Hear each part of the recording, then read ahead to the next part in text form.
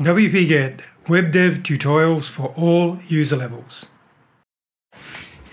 Okay guys, still working on my starter site for Elementor Flexbox containers.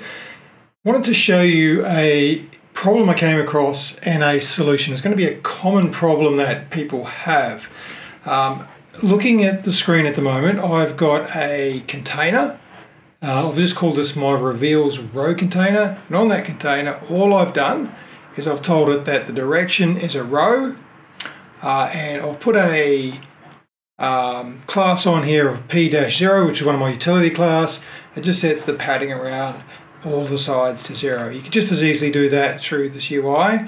I've got a bunch of utils for padding, margin, so defaults, using responsive padding, etc. So I prefer to use classes for this. Now, inside that container, I've got 3 containers. Each of those is just a standard basic container. I've changed none of the settings on those containers except for I think I added some classes for the actual reveal effect and the border gradient. That's not important at this stage.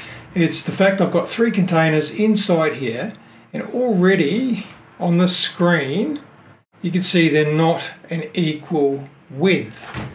Okay, so let's have a look at that in the live. If I got that open, there it is there. So there's the live. I'm just going to do a refresh on that. And you can see I've got 3 columns and they're not equal width. What's actually happening is it's setting the width based on the content inside it and trying to work out using CSS engines to work out what that width should be.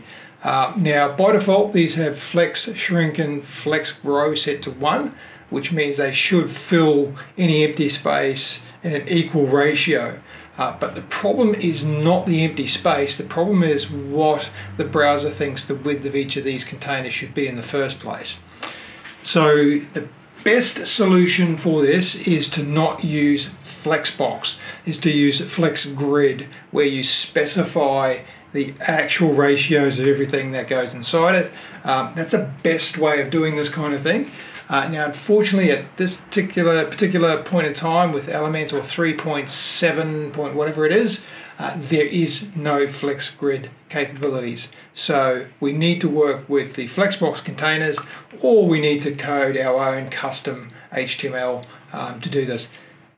Turns out there is a solution to this, a very simple solution, and I found it over here on this CSS Tricks website. And there's a big discussion. I'll put a link to this in the description. But I ended up using what they refer to as method 2, which is setting the flex basis of all of the children to 100%. What does that actually mean? So if we look at, just trying to find my, so if we look at here, all of these 3 containers here are inside another outer container which is set to a row. So each of these containers here is a first child of that container. With flex basis, understanding what that means is really important.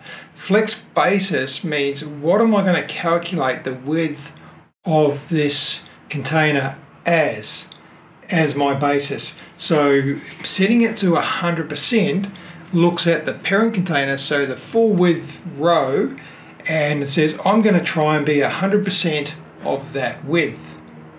Okay, instead of the CSS engine trying to calculate what the content is and what width it should be, Flex Basis tells it to try to be 100% of the parent container.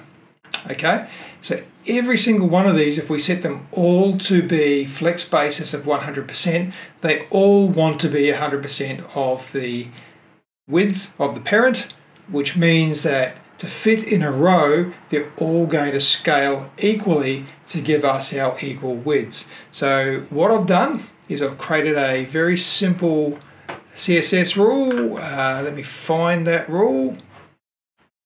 So I've created a very simple rule here I've called Flex Basis Children 100, and then I'm targeting all of the children of that, so the first children I should say. So the arrow to the right means I want to do the direct descendants. So all of the first children of that, I want to make the flex basis 100%.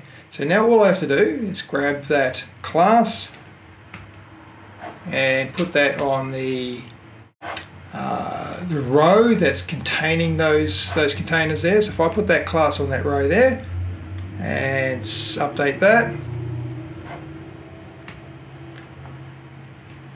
refresh this page, now they're all equal width. So that's the one rule being applied to the parent. I'm surprised that actually didn't show up here. Maybe we've got to refresh this editor. Maybe the CSS rule I created hadn't been refreshed in there. There we go. So even in the editor now, they're all equal width. Okay, so that's a really simple workaround. Because we don't have grid, we can work around this by using the flex basis. Now there is some considerations with that, because the flex basis does take into account your padding, etc. So it's the entire box content, and it can lead to some errors in the calculation, which is talked about in this article. So I'll link to that article so you can read more about it. But a very simple solution without grid is to add a rule to set all of the first children of that row, which is the containers inside that, to a flex basis of 100%. So I hope that's something that is making sense to you and is going to make things a little bit easier for you when you're trying to lay these things out. All right, if you like this kind of thing, please subscribe, please hit the like button. Thank you.